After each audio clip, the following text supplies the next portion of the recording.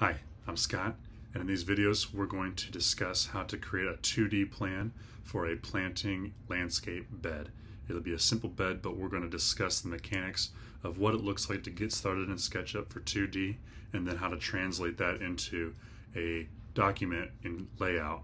So we're going to start in this video, we're going to discuss importing locations, which is basically a satellite image of a property, bringing that into SketchUp. We're going to draw the base map, we're going to create the new bed lines, and then we're going to look at what makes our SketchUp model ready for layout, how to prepare it for layout. There's very little there, but we're going to review it just so you can see kind of how that's working.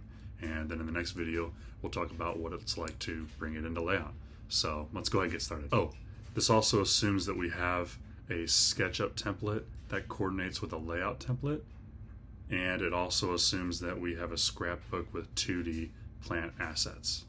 All right, let's get into it. All right, so we'll start by opening SketchUp, and we're gonna go into our landscape design template. It's gonna be right here. And we've got our tools, our styles. We'll go ahead and make that small. And here is our template. We've got a couple of predefined scenes and some tags that are already in our template. So let's get started by deleting this and this. All right, so we're gonna go ahead to File, Geolocation, Add Location. Here you can type in an address. In this case, we're gonna just zoom in and we're gonna pick an arbitrary location. Forest Park in St. Louis, pretty cool.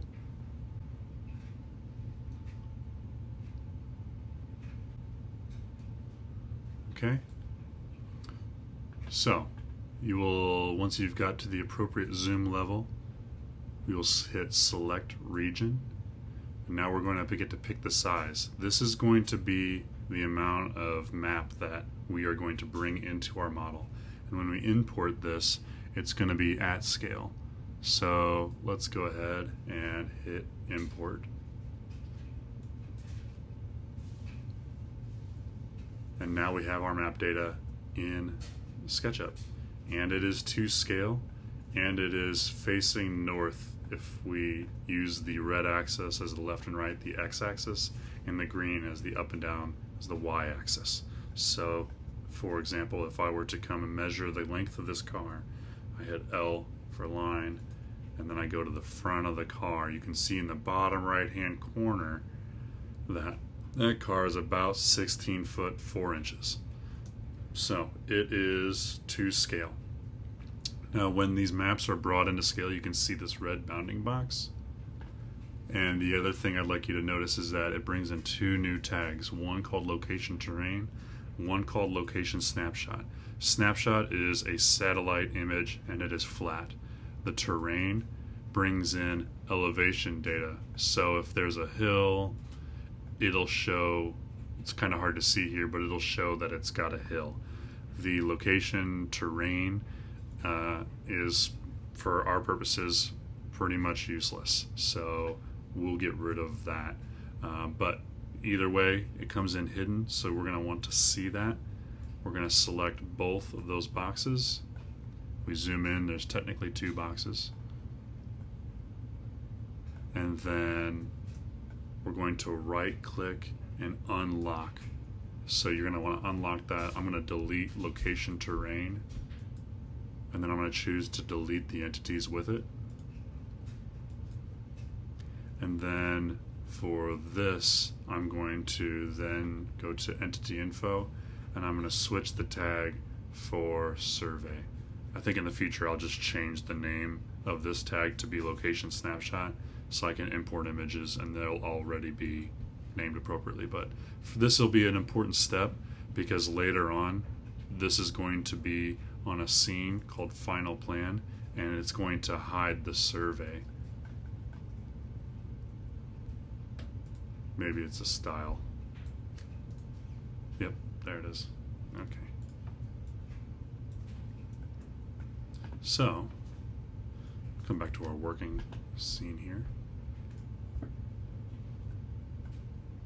So what we're going to want to do is, once we get this onto the survey tag, we can now start doing the next step, which will be locating the north, and then we're going to realign this. There are two ways to realign it. We're going to start simple. We can do some advanced alignment in other videos, but for now what we'll do is let's go ahead and hit align. We're just going to draw it somewhere out of the way in the corner, and then I'll just do like this kind of arrow, and then I'll highlight this arrow and I'll type G, which is a custom shortcut, to group. You can also right click and hit G, right click and hit group. And what that's going to be is when we rotate this image so that the lines are aligned with the axis, the lines of the building, it's going to be an easy step to know how to turn the compass in layout. So the goal of orienting this is that it is very fast and easy to use SketchUp when you're locking the axis. But the issue that we're going to have with tracing this building is that it does not align with the axis. So you could kind of do this, hit the down arrow once or twice to get perpendicular. There are ways to do that, but it'll be much easier on you if this can be aligned in this sense right here, where say the edge of the building finding a corner was in line with the axis. So this one of the ways that we can do that is we can set the axis. We're not going to show that now. That'll be a later step. For now, we're going to select the map. We're going to shift select the arrow that we made that's going to show north. We're going to hit M for move, single click, and now we're going to pan it until that axis is on the corner of a building. So let's go ahead and make it this corner of the building over here. You can kind of zoom in close, maybe grab that corner, then it'll lock to the axis. Then, while this is still both selected, we're going to hit Q for rotate. We're going to hit the up arrow key to lock the plane, just a good habit. We're going to select the axis, and now we're going to try to get this dashed line as straight with the building as possible. It'll be easier if we have a further run or the further we go, because it gives you a more granular control over that line. It's going to be a little hard to get it exact when we're that close to the axis. So we'll pull it away, we'll line it up, we'll single click, and now it's turning for us, and we'll align that and align it with the red axis. It'll snap to that, and now we've just rotated the picture. So if I hit, Control 1 and then do camera parallel projection, like we're looking straight down on this, now it's aligned. And you can see that because we also move the arrow. When we get into our 2D plan and we're orienting the compass, we'll be able to rotate that to closely align with that arrow. So again, that'll help with a later step. In fact, while we're at it, let's select it and let's put it on the tag guides. Good habit. So let's go back to our working view here. And now we're going to trace the building. So this will be pretty easy. This is what we call the base map. Base map is essentially terminology for the base drawings of the existing conditions. Okay, so we're going to draw the base map, and we're just going to draw a couple of pieces of the structure. We're going to start at the axis. We'll come across the back, lock the axis. We'll do this here, here, to here. And we're going to go across the front to about there. Maybe I could have picked an easier building. And then lastly, we're going to put an arc on the front of this thing. And we'll clean that up. So essentially this is our structure right here. So we've got our plan like this.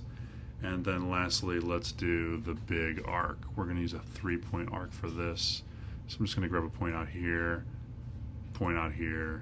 and that's going to help me kind of do some alignment. And then we're going to close the loop. So these lines are arbitrary. They're really just for serving the purpose of closing the loop. Again, this is a little bit hasty because our goal here is to produce something that we can import into SketchUp. And I think lastly, we're going to draw a couple of these lines here. I don't think that'll hurt.